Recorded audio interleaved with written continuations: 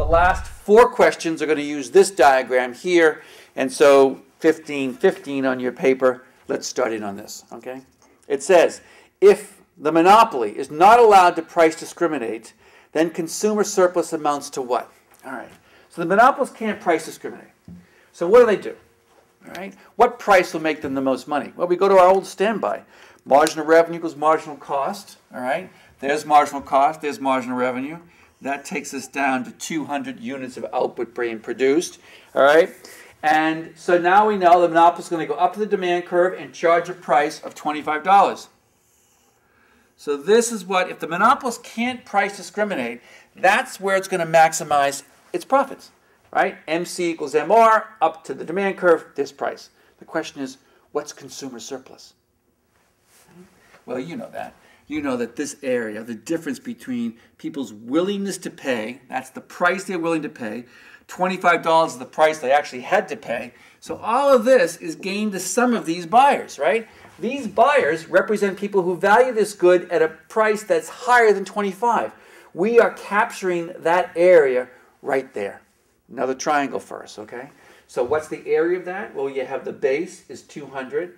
So we have 1/2 times 200 units times this distance right here, which is $10, which is going to be equal to $1,000. All right?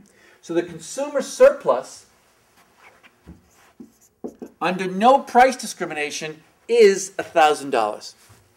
Next question. If the monopoly perfectly price discriminates, the consumer surplus amounts to what? Well, what do you mean perfectly discriminate? Well, that's what I was trying to tell you in that example before with Best Buy. I don't know if you bought it or not. No pun intended. So anyway, here's the demand curve, right? Here. Here's the price that would be charged. In other words, the monopolist is going to find every person on this demand curve and charge them their willingness to pay. All right? And therefore, there's going to be 0 consumer surplus. Because this person before who is willing to pay, let's say, $34, the monopolist charges him $34. And this person who is willing to pay $26, the monopolist charges him $26. And this person who's willing to pay, in essence, $17, the monopolist charges him $17. Right? But every time the monopolist charges this particular person a price, and the price exceeds marginal cost, then the marginal revenue of that particular sale is equal to the price in this case. All right? So the consumer surplus is 0. There is none. The monopolist gets it all. Totally. That's number 8. Number 9. If the monopoly firm is not allowed to price discriminate, then the deadweight loss amounts to what? Well, again, another deadweight loss problem. I can't discriminate. I have to charge a non-price discriminating price and produce at that level. Again, I go back to my profit maximizing point, produce 200, charge 25, and the question is, well, what happened to consumers? What would have happened if there had been a perfectly competitive market? If there's perfect competition, price will be equal to marginal cost. We'll produce 400 units. Okay? And the price will be $15. So the question is, well, what did that cost consumers? What's the loss to society of having a monopolist run this market?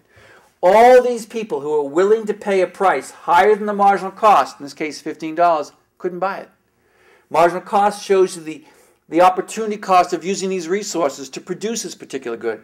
People who are willing to pay more than the marginal cost mean they value it at more than it costs society to produce it. All this, folks, is deadweight loss. So now you've got the deadweight loss colored in, and now you have to compute another triangle, right? Triangles become pretty important in this section of the course as well. So we've got this triangle right here. We know the base is 200. We know this distance right here is 10. So now deadweight loss is equal to 1/2 times how many units? Times 200 units. Times what? 25 versus 15 times $10. Lo and behold, it's also going to be equal to $1,000. So the deadweight loss in this particular case is going to be equal to $1,000. All right?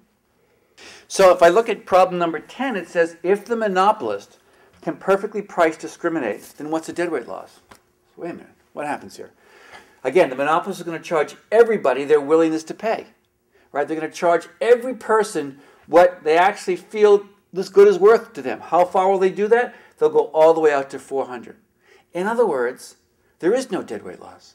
Why? Because in the extreme case in which the monopolist can actually price discriminate perfectly, charging everybody what they're willing to pay, every consumer gets the good they wanted, but there's no surplus to the consumer. There's zero surplus. The monopolist gets the entire surplus, and yet society gets an output of 400 units, and everybody who is willing to buy it at $15, everybody purchases it, albeit at a price that's higher than $15, but they purchase it because that's what they value it at. And so there's no deadweight loss. All right? Again, why would you do that? The point is, because we'll talk more about this in class and stuff, that price discrimination can actually increase or decrease deadweight loss because the monopolist can actually charge people what they're willing to pay. Example, take the elderly again, go to the movie theater. If I charge $13 a ticket, a lot of the elderly aren't going to go.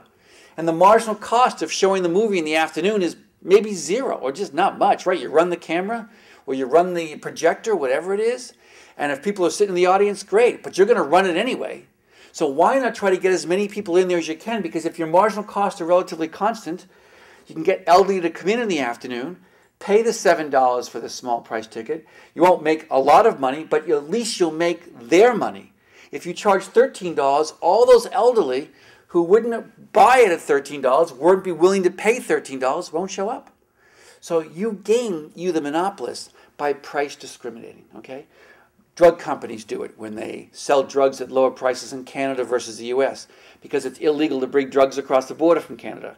Not because of safety reasons, necessarily because of what the drug companies are telling them, because it makes really good money for the drug companies. They get to price discriminate. So they can charge a lower price for Lipitor, for example, in Mexico, because Mexico is not as rich a country as this country is. They'll get more people to consume Lipitor. The marginal cost of producing more Lipitor is minimal. Once they've made the discovery and got the drug, producing more of it is actually rather trivial, all right? You know that because the generics can produce it for relatively nothing. So in other words, price discrimination is extremely profitable. But to be successful, you have to be able to segment the markets. You can't let people go to Mexico, buy lots of drugs and bring them back, and then undercut you in the United States. So price discrimination depends crucially on the ability to segment markets. And so there's kind of like, not perfect, but sometimes other kinds of price discrimination. Right? I want tourists to distinguish themselves from business travelers. Who's a business traveler? Person who flies on Monday and comes back on Tuesday. That's a business traveler. What am I going to charge them to go to LA and back? I'm going to charge them $1,000, $1,200, right? Because I think I know their business travel. I know that the person who's on that plane is not paying for it themselves. The company's paying for it. They would need this badly. They don't plan ahead. This meeting came up quickly. He's got to fly to LA.